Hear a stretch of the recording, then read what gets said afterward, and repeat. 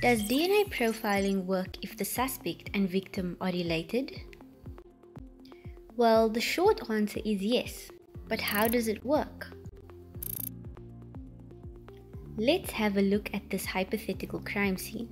At the scene, the body of a young female is found, along with stained underwear and a pair of pants. The case was described as an alleged sexual assault case. What DNA evidence can you find?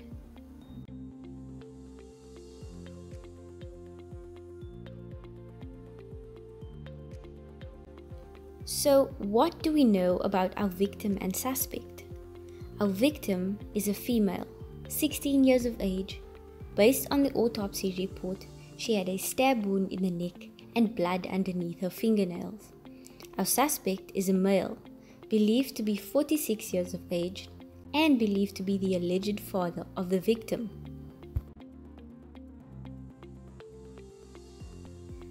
Now back to our DNA evidence. From the crime scene, we managed to obtain 2 DNA profiles from the stain present on the underwear. From the victim, we obtained DNA profiles for the blood found underneath the fingernails, the vaginal swab, and a reference blood swab. We also obtained a DNA profile using a reference buccal swab from the suspect. From the DNA profiles obtained, we found that the DNA profile obtained from the stain on the panty and the blood underneath the fingernails matched the DNA profile obtained from the reference swab from the suspect. The female portion of the vaginal swab resulted in a DNA profile matching the victim, and the male portion of the vaginal swab resulted in a DNA profile matching the reference swab from the suspect. The evidence seems quite clear, right? Let's touch on some of the basics of DNA profiling. Our chromosomes are made up of sequences of DNA, and there are regions in our DNA called short tandem repeats, or STRs, and these are located throughout the chromosome, and the number of times they are repeated vary from person to person. Now an STR is made up of 2 repeats called alleles, and each of these alleles are contributed by each of our parents. This means that our combination of alleles will be unique to us. It is what distinguishes us from our parents, uncles, aunts, and the rest of the world.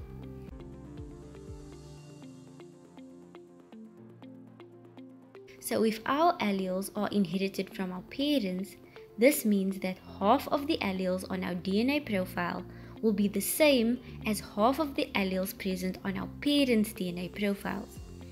This could pose a problem if the suspect and victim are related.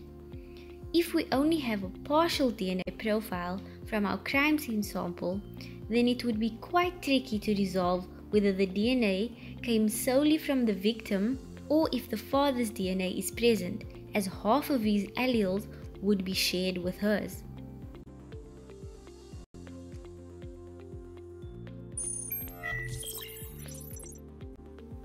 So yes, DNA profiling does work when the suspect and victim are related, but this is given the fact that our crime scene samples are of excellent quality and that there is enough of both the victim and suspect's DNA present in the crime scene sample.